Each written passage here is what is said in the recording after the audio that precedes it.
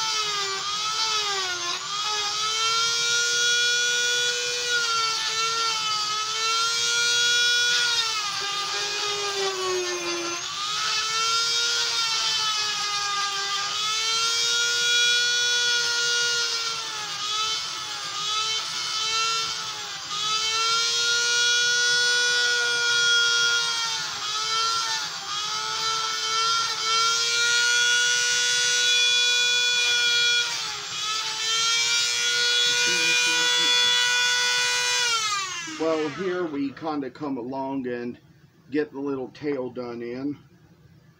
And while we're on the video, just decide I'll take a little moment, try to work on these other little sets of cow legs too.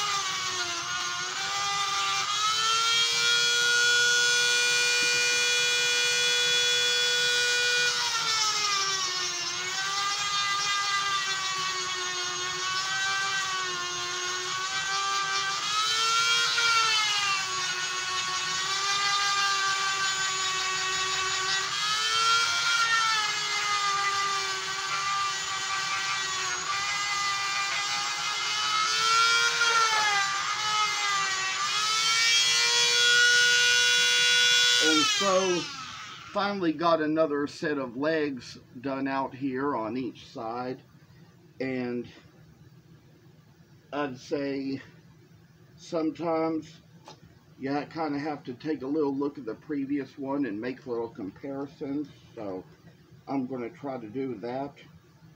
Probably see another place or two that some little bit of extra work ought to be added.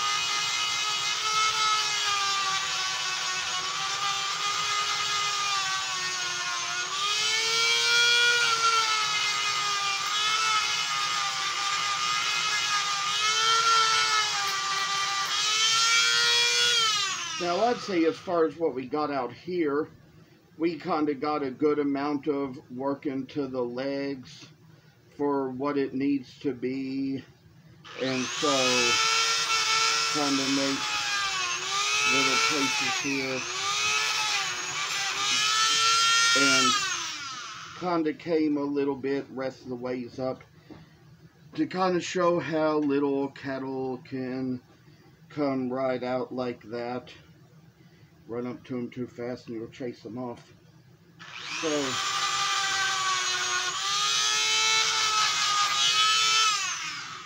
I'd like to say that I think we've gotten good enough detail into the first of these, and probably got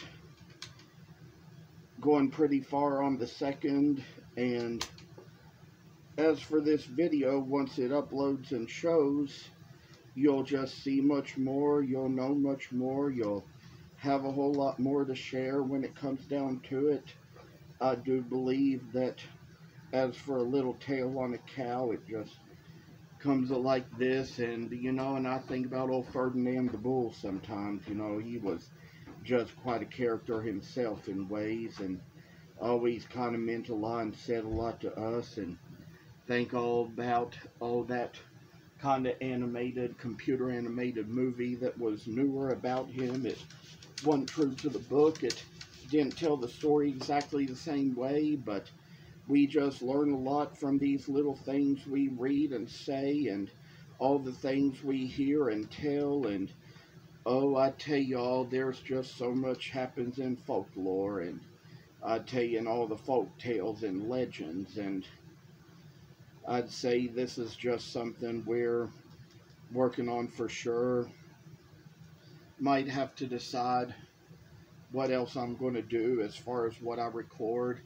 I keep seeing how I keep putting all these new videos up, but don't get quite so many subscribers, hoping to get many more over time.